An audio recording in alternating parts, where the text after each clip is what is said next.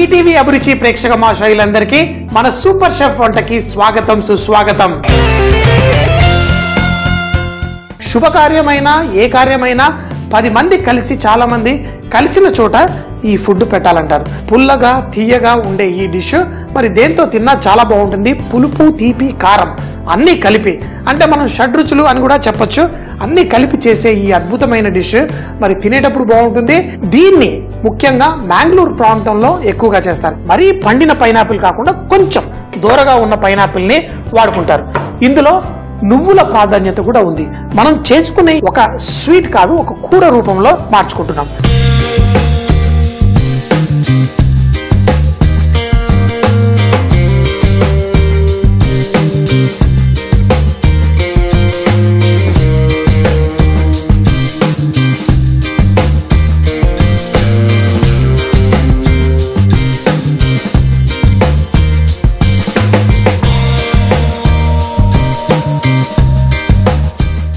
దీనికి నాకు సగం పైనాపిల్ వస్తే సరిపోతుంది.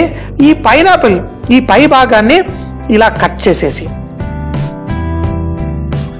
ఏది చూసినా ఈ మొక్క మనం కూడా పెట్టచ్చా అని.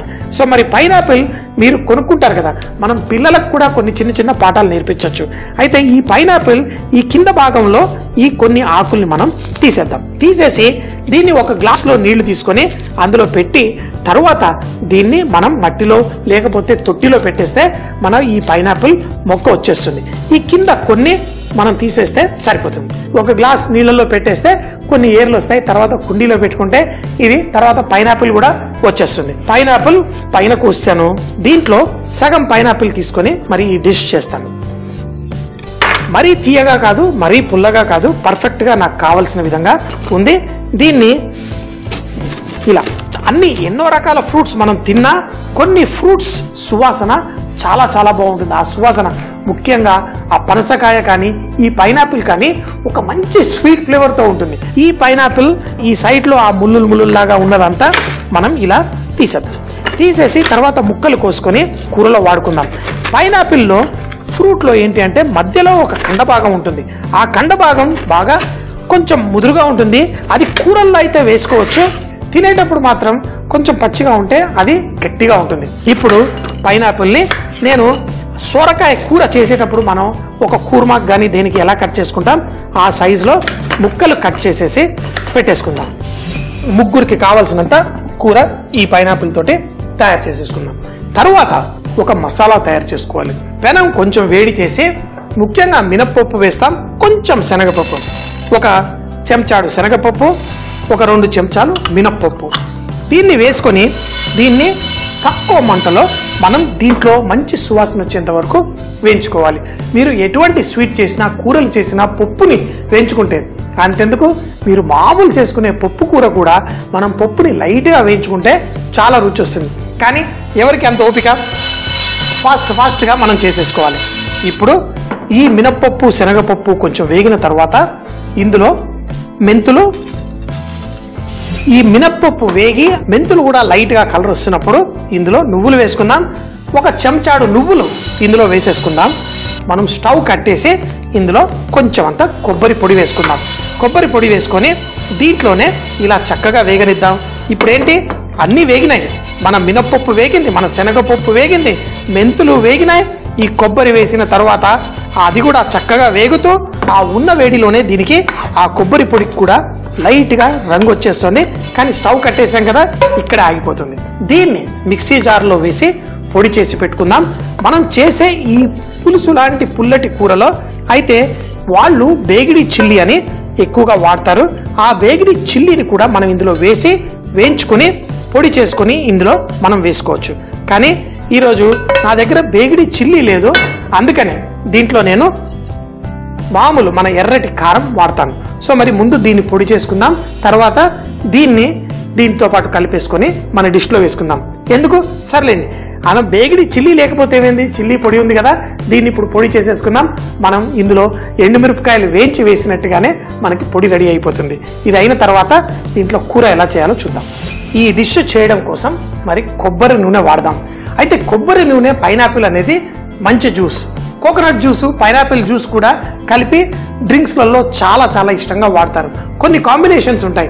అది జ్యూసుల్లో కంబైన్ అయితే అది స్వీట్లలో కూడా కాంబినేషన్గా మారుతుంది.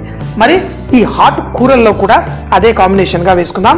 అక్కడ జ్యూస్ వేస్తారు, ఇక్కడ మనం నూనె వేసుకుందాం. ఈ నూనె వేసి వేడెక్కిన తర్వాత మనం దీంట్లో ఈ చేసుకున్న పొడి అలాగే ఈ పైనాపిల్ ముక్కలు వేసుకుందాం. నూనె వేడెక్కిన తర్వాత మనం ఇందులో కొంచెం అంత పసుపు అలాగే ఈ పైనాపిల్ ముక్కలు వేసేసుకుందాం. ఆ కొబ్బరి నూనెలో ఈ పైనాపిల్ ముక్కలు వేసుకొని లైట్గా వేగనిద్దాం. లైట్గా ఇవి వేగుతున్నప్పుడు మనం ఇందులో చింతపండు పులుసు కూడా వేసేసుకోవచ్చు. ఈ పైనాపిల్ ముక్కలు కొంచెం ఆ వేడి నూనెలో కొంచెం అలా లైట్గా ఫ్రై అయినప్పుడు దీనికి మంచి ఆ క్యారమలైజేషన్ ఎఫెక్ట్ లాగా మంచి టేస్ట్ కూడా వస్తుంది. మీరు చాలా అమెరికా రెస్టారెంట్లో వేరే దేశాల రెస్టారెంట్లో వెళ్ళినప్పుడు మనకి చికెన్ వీటితో పాటు కూడా పైనాపిల్ని సన్నగా కట్ చేసి వేడి పెనంపై రెండు పక్కల లైట్గా కాల్చి సైడ్లో ఇస్తారనమాట. ఆ టేస్ట్ చాలా బాగుంటుందని వేడి నూనెలో మనం వేసాము. లైట్గా ఇది వేగింది. ఇందులో మనం చింతపండు పులుసు కూడా వేసేసుకుందాం. చింతపండు పులుసుతో పాటు మనం కొన్ని నీళ్లు కూడా పోసుకొని దీన్ని ఒక 2-3 నిమిషాలు బాయిల్ అవ్వనిద్దాం. చూడండి, ఇలా వేసి దీంతో పాటు మనం ఈ చేసుకున్న పొడిని కూడా వేసుకుందాం. ఇది మరీ ఎక్కువ టైం పట్టదు, మనకి చాలా ఫాస్ట్గా అయిపోతుంది. ఎందుకంటే అన్నీ వేయించుకొని మినపప్పు, శనగపప్పు, నువ్వులు అలా చక్కగా మెంతులతో పాటు వేసుకున్నాం కదా, ఆ కొబ్బరి పొడితోటి ఈ పొడిని దీంట్లో వేసేసుకుందాం. చాలా సులభం, చాలా టేస్టీగా ఉంటుంది. సో మరి కొంతమంది తాలింపు వేసి చేసేస్తారు, కానీ ఈ తాలింపు రుచి దీనికి పర్ఫెక్ట్గా రావాలని చెప్పేసి తర్వాత లాస్ట్లో తాలింపు వేస్తున్నాం. అయితే దీంట్లో వేసి ఇప్పుడు దీన్ని కుక్ చేసుకుంటాం. ఇళ్లల్లో చేసే వంటకాలు మరి హోటళ్ళల్లో చేసే వంటకాలకి కొంచెం తేడా ఉంటుంది. ఇళ్లల్లో ఏంటంటే అన్ని టకా ఒకటి తర్వాత ఒకటి వేసి చేసుకుంటాం. హోటల్లో చాలా ఎక్కువగా క్వాంటిటీ చేసేటప్పుడు తాలింపు కూడా పర్ఫెక్ట్గా రావాలి. ఆ తాలింపు సపరేట్గా చేసి లాస్ట్లో దీనిపైన వేసేస్తాం. ఇప్పుడు మసాలా ఈ చింతపండు పులుసు ప్లస్ పైనాపిల్ నుంచి వచ్చే తీపి ఇది చక్కగా కుక్ అవుతుంది. మరి దీనికి కావలసిన విధంగా మనం గ్రేవీ తయారు చేసుకోవాలి. మరీ చిక్కగా ఉండకూడదు, మరీ పలసగా ఉండకూడదు. ఇలా కుక్ చేసుకుందాం. తర్వాత ఈ తాలింపు కూడా ఇవన్నీ రెడీ చేసేసుకుందాం.